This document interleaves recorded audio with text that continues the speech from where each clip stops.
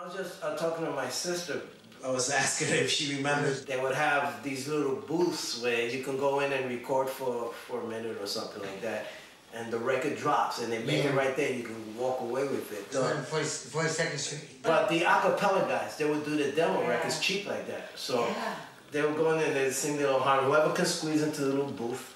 Wow. And then they take the record with them and just try to chop that, or just to give it to friends or something like that. Just one record. I should get my first record I've ever done. It's Acetate. I don't know. Gee, I got it right there. I got my old address, which I'm not gonna say. The old phone number. Let me see. Yeah. Well, that's where we grew up in the project. I know. I know. Tell me, Laurie.